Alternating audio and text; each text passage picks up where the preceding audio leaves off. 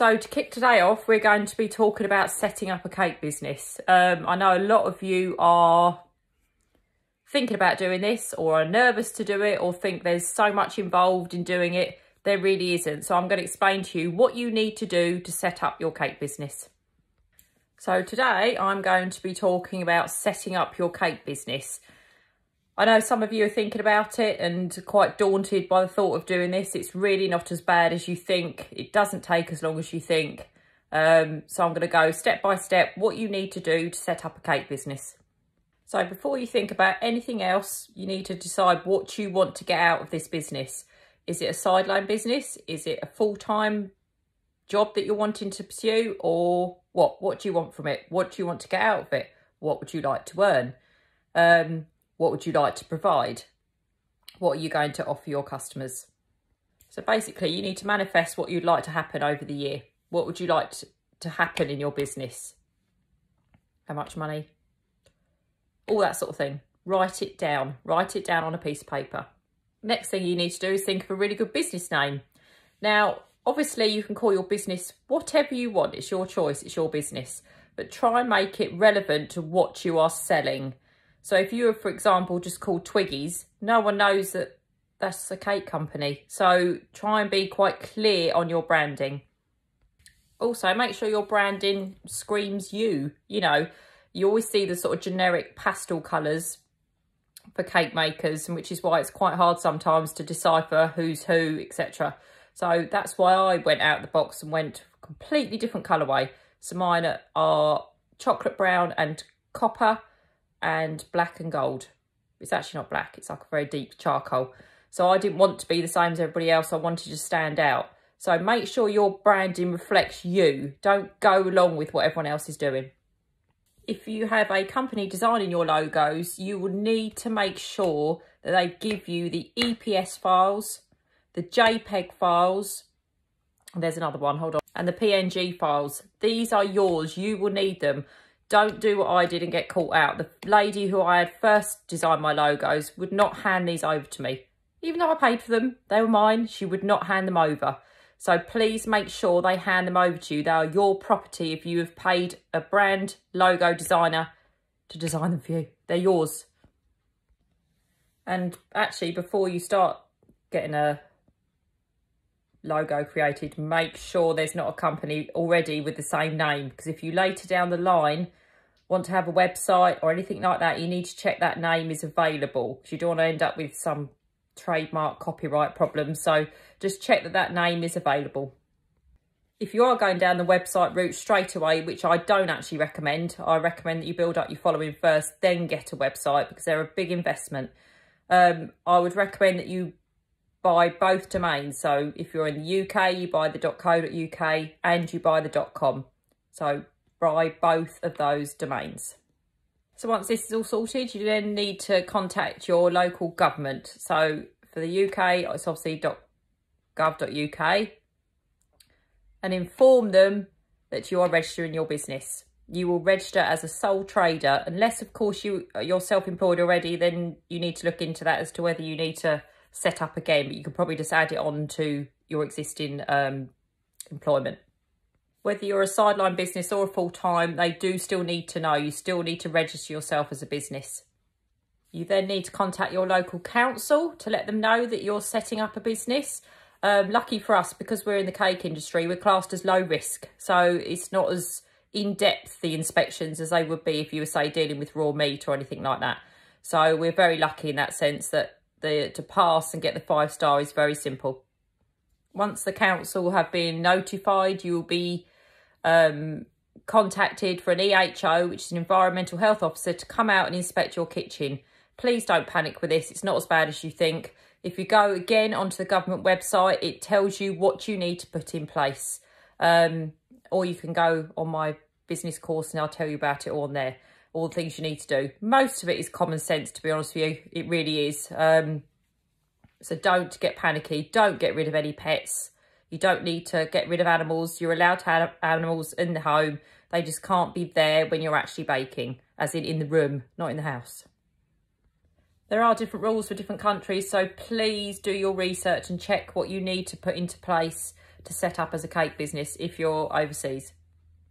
Next thing is to get yourself some insurance. You will need public liability insurance for this.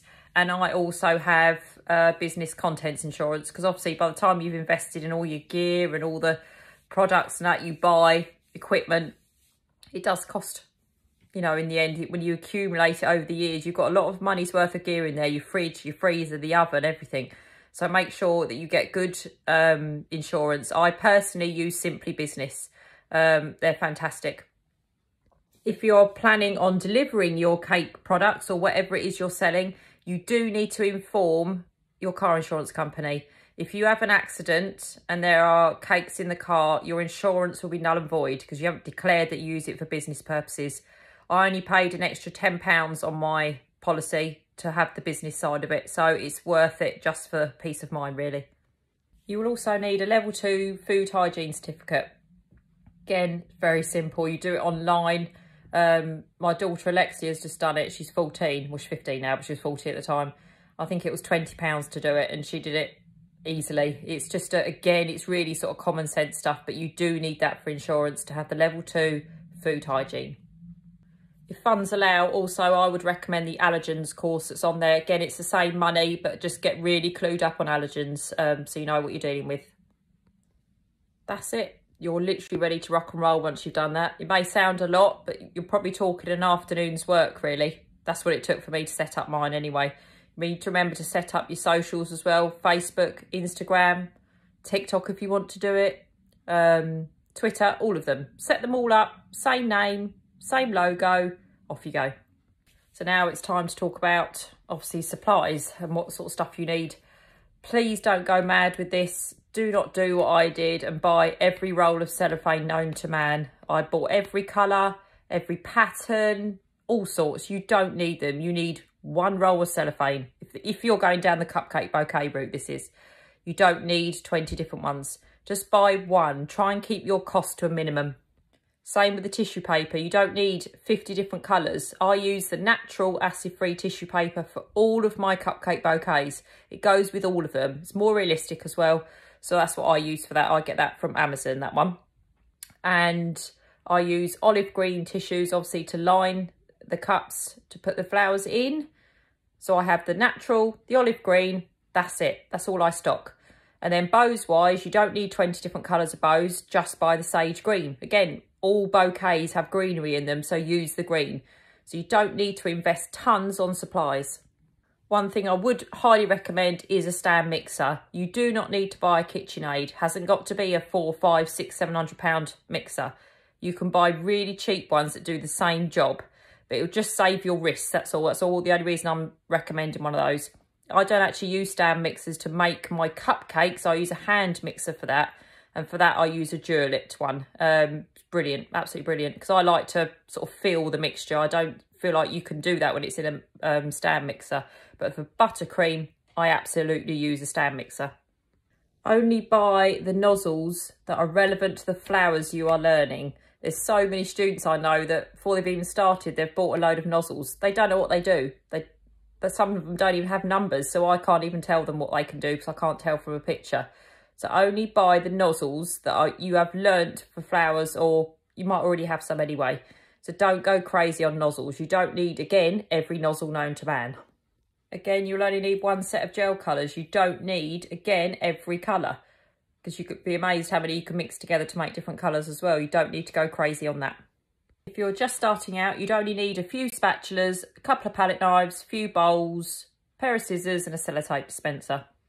That's pretty much it. Don't go crazy again. You can build your stock up over time. The busier and busier you get, the more you can buy multiples of things. But to start with, there does not need to be a massive investment. If you have purchased any of my online flower tutorials, say for example the beginner's bundle, which is £99 here in the UK, you need to look at your return on investment. If you've spent £99 learning 13 flowers and how to wrap and assemble bouquet, you can earn that money back by piping 2 bouquets. That's how you need to look at it. I also have loads of free content, remember, on YouTube, everywhere, but loads of free content. So try and look at that when you're looking at courses, whether it's me or someone else you're learning from. It's a return on investment. This one bit of advice is essential when you're running your own business. Your terms and conditions.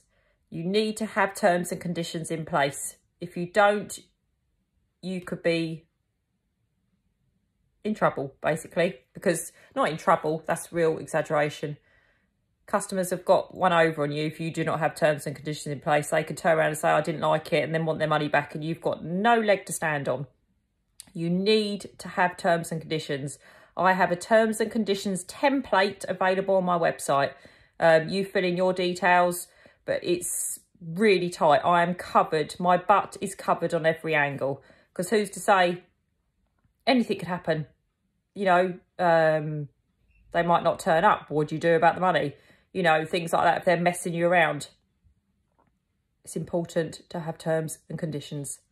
If you're wondering how you're going to price your work, I have a free PDF download on my website on pricing. There's loads of free stuff on my website, so please do go and have a look. But please remember, my pricing is for my area and my country. So you need to do your research in your area of what people charge. But remember, you are appealing to the gift market, not the cake market. It's very different. I think I've covered absolutely everything. Obviously, you'll need to do your research into sourcing ingredients. You'll find your cheapest somewhere, whether it's worth, you know, you go into a cash and carry or a Booker's that we have here saying, or Costco here in the UK. But sometimes it isn't cheap. For me, it isn't cheaper to do that because the cost, it's like well over an hour away, an hour and a half away from me. So it's not worth it. So it's actually cheaper for me to go to my local shop and get it from there. But yeah, do your research for the ingredients. Make sure they're quality ingredients. So you don't want to go cheap because obviously you're not then offering a high quality product, are you? So I hope this has helped you. Now there are a few do's and don'ts that I highly recommend. When you're set up and you're ready to go and you've got orders started coming in, there's one thing I can't stress enough is really, really important, and that is to not take deposits.